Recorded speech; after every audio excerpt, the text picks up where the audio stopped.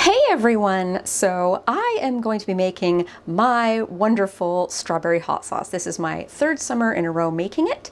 I invented it a few summers ago. It was literally my first time ever making hot sauce. I did not consult any recipes. I just winged it and it tasted amazing. And thankfully I took notes, so I've made it every summer since. I'm just going to go over the ingredients with you. So it is, as I'm filming this today, early October, and in the Pacific Northwest, strawberry season ends usually, around August, so I'm using frozen strawberries actually. If you're lucky enough to live in an area where red jalapenos and strawberries seasons overlap, you can use fresh, but frozen strawberries are just fine. So I've got 2 cups of strawberries here, which I'm going to just defrost in the microwave.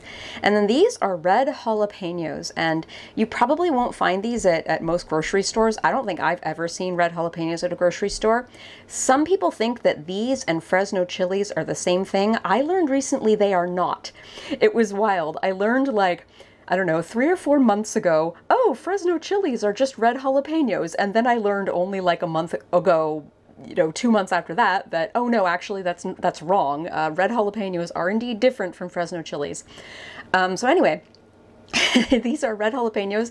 They're just the same as green jalapenos. They've just stayed on the vine until they have ripened into red jalapenos. If you cannot find these at a grocery store, try your farmer's market.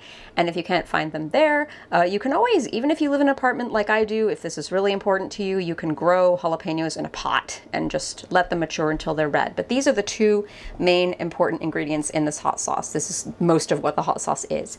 Also, to make it a hot sauce, we have a 1/4 cup of white vinegar. I'm not looking to add any flavor from the vinegar, just vinegar, just, the acid, and a little bit of yellow onion. This is 1/8 of a yellow onion minced. I'm making a half recipe, by the way, because I still have a little bit of last year's batch of hot sauce left and I don't want to make too much more. And this is 3 cloves of garlic minced. Also need a little bit of salt and a little bit of sugar and some water, which we will add later. So this hot sauce comes together pretty quickly. You just need to prep things a little bit.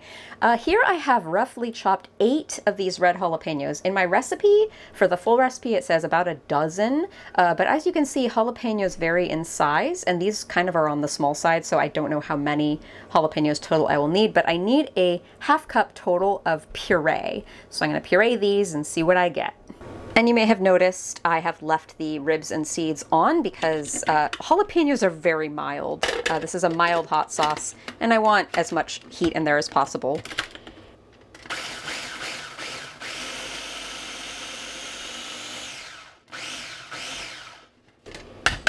And this is going to get pureed again later, so this doesn't have to be a perfect puree. Don't inhale the fumes. Look how beautifully red that is. Okay, and that yielded a 1/2 cup of red jalapeno puree, so that was perfect. Don't even bother cleaning this out. Now I'm going to puree the strawberries. Now again, you want to start with, again, I'm making a half a recipe. You want to start with about 2 cups of whole strawberries, and we are hoping to get a cup of puree. Close. And that is right on the money. All right, I'm not going to bother cleaning this out because I'm going to use this same food processor to puree the hot sauce when it is done. Focus! Whoa, wait, okay.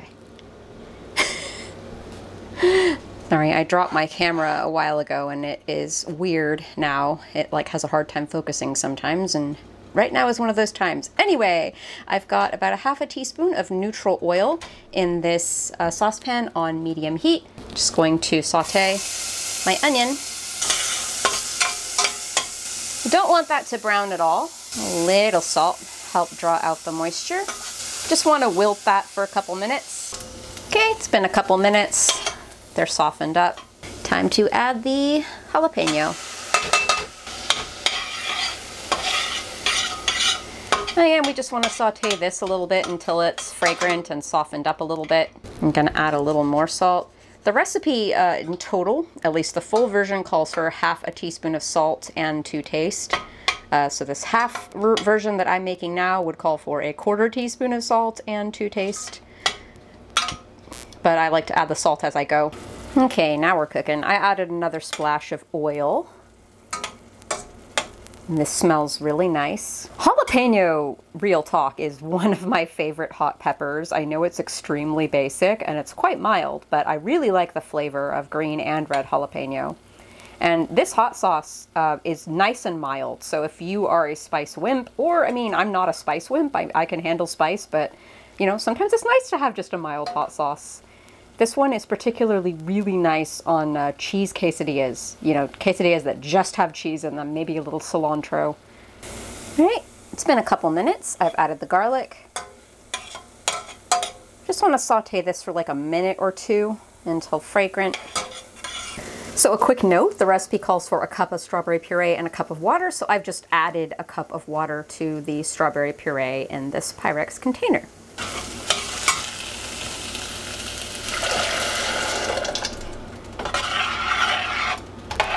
That was the strawberry puree and the water, and this is a 1/4 cup of white distilled vinegar, and a little more salt.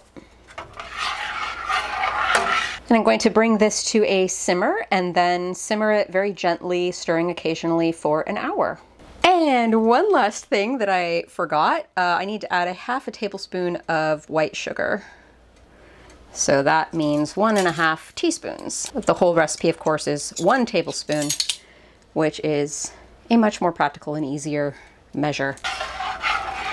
I guess this is sort of like a sriracha. It's like a sriracha style hot sauce. So if you like sriracha, you might like this, but it definitely tastes of strawberries. And if you're like me and you love strawberries, it's a good one.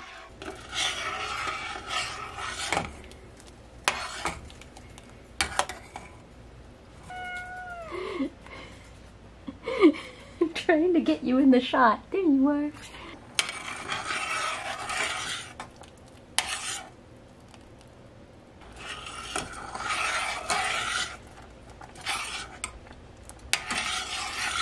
Okay, here we are about an hour later, and it smells so good.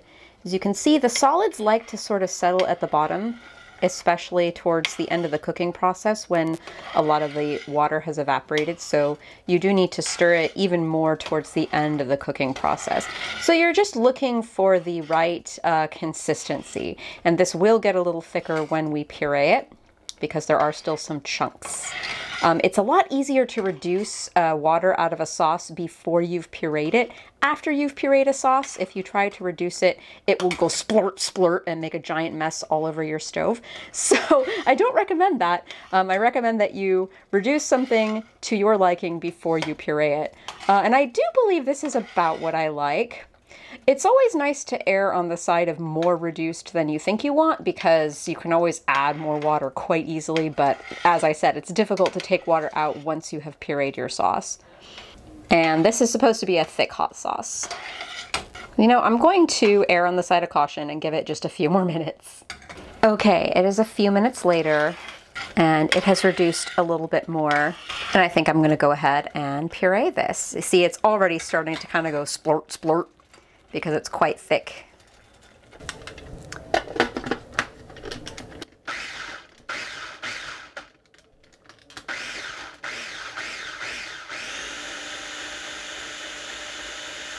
And here is our beautiful, luscious hot sauce. This is going to, of course, get thicker when oof, get in focus, camera. This is of course going to get thicker once it is refrigerated, and this will keep refrigerated, like I've kept it in the fridge for a year and it doesn't really go bad. Your results may vary. If I know I'm not going to use it for a while, I'll keep it in the freezer until I'm ready to use it, but hot sauce is a bit of a natural preservative. Between the vinegar and the hot chili in there, it will last a little while.